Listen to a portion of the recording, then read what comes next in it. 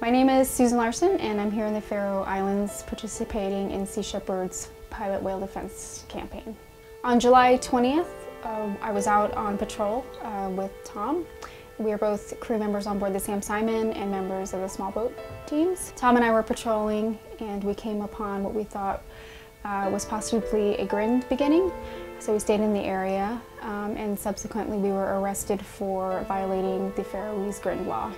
You know, it's not a good feeling to be arrested, especially when you're in a place that you're not familiar with the legal system. But I know ultimately the real victims in this situation are the pilot whales, and that, you know, this is a temporary inconvenience for me, but once those pilot whales are killed, that's the end. There's no bringing them back.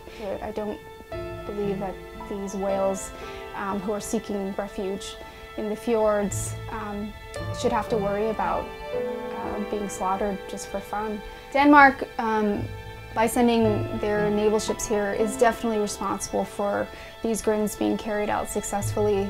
And I would hope that people could take the time to contact the Danish government, contact the folks at your local Danish embassy in whatever city that you live in, and just let them know that the word is out and that their behavior is unacceptable.